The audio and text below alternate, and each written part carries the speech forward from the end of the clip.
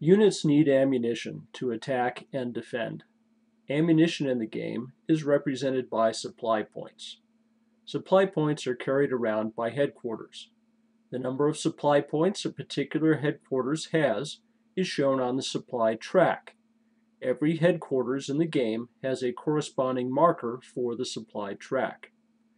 Looking here at the supply track, the German 8th Army headquarters has 22 supply points, while the Russian 1st Army headquarters has 17. When a headquarters expends supply points for units, the player moves the marker on this track to show the expense. In order to attack or defend at full strength, units expend supply points from a nearby headquarters. If they cannot do so, they participate in combat unsupplied, which means they will be at half strength. It costs 1 supply point to supply 4 strength points in an attack.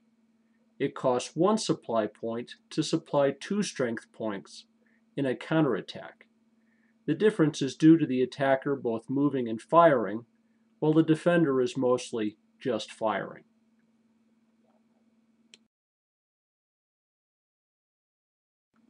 Let's look at an example we've used before in learning about the basics of combat in the game.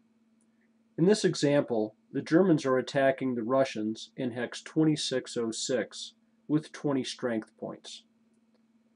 At a rate of 1 supply point per 4 attacking strength points, the Germans would need to expend 5 supply points from the nearby 8th Army headquarters so that all of the involved units could attack at full strength.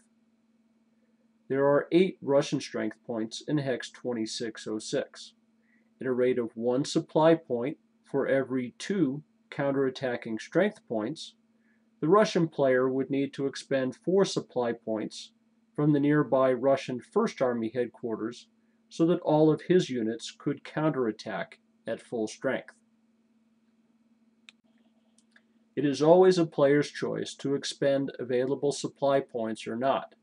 Just realize that not expending the supply will halve the combat strength of the unit. For defending units, this halving is done prior to the doubling or tripling for counterattack. Players can expend supply for some units or just for some strength points and not for the others. The supplied portion would use their full strength while the unsupplied portion would be halved. In this example, let's say the Germans opted to supply 12 of the attacking strength points by spending 3 supply points. The remaining 8 strength points would then attack unsupplied at half strength. So the Germans in this case would attack with 12 plus 4 for a total effective strength of 16. And 16 is the column they would then use on the combat results table.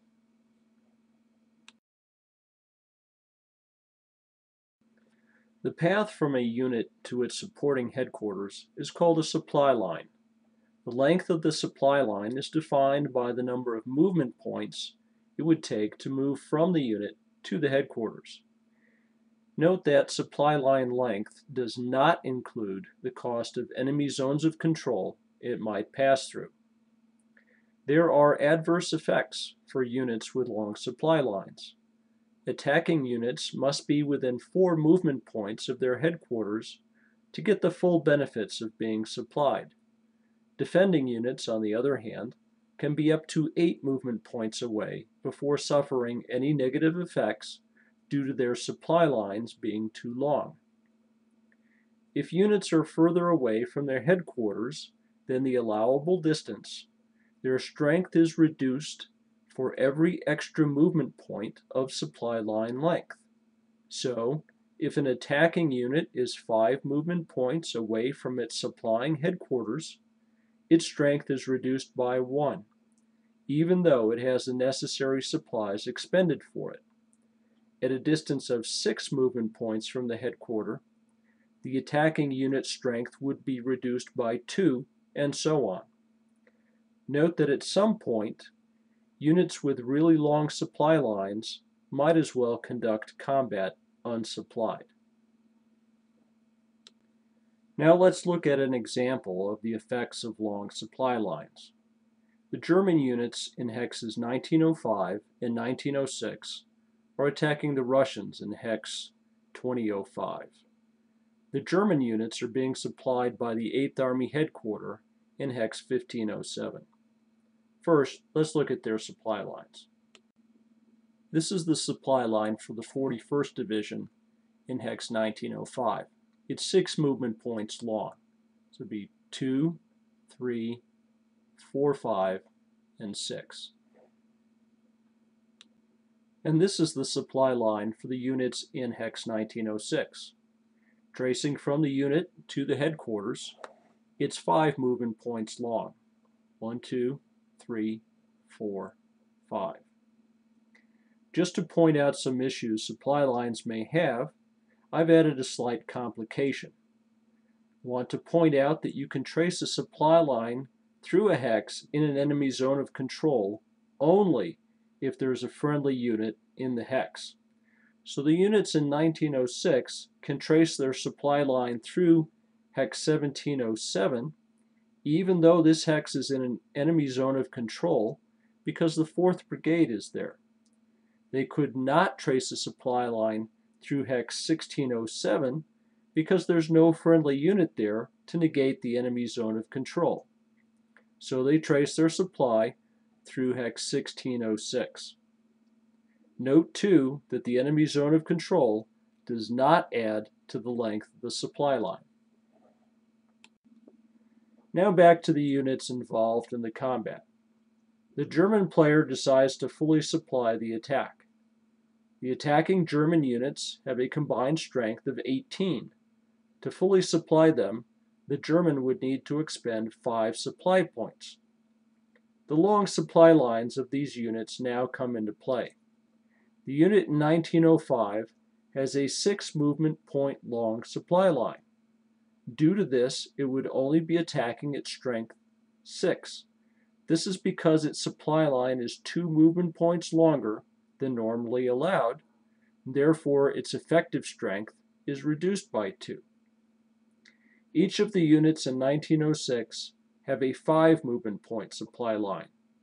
Even though they are fully supplied, each would only attack at strength 4. This is because their supply line is 1 movement point longer than allowed. So the German in this case would actually attack with 14 strength points, not 18, on the combat results table.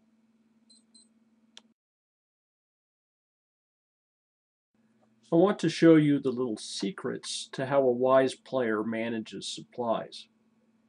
To better use his supply points to his advantage, the German player in the example could decide to save a supply point by only supplying the 8-5 in hex 1905 and a combined 8 strength points from the 2 units in 1906. The German player would expend 4 supply points to supply 16 attacking strength points. The 8-5, the 41st Infantry Division, and 4 points each from the reserve divisions in 1906. As we've already discussed, the 8-5 in hex 1905, although supplied, will only attack with 6 strength points due to the length of its supply line. The German player decides to only supply 4 strength points of each of the 5-5 reserve divisions in hex 1906. Each therefore has 1 unsupplied strength point. These unsupplied strength points can still participate in the attack, but at half strength. Since there are 2 such unsupplied strength points, combined they provide a single point of actual attack strength. The 5-5s still suffer a penalty for the length of their supply lines. Although the German player only supplies 4 strength points of each unit, the effective strength of the supplied portions are just 3 apiece, due to the 5 movement point supply line length. So in this case, with the German player expending 4 supply points, he would have an effective strength of 6 from the unit in 1905, plus 3 from the supplied portions of the units in hex 1906, plus 1 more due to the unsupplied strength points from the 1906 units, for a total effective attack strength of 13.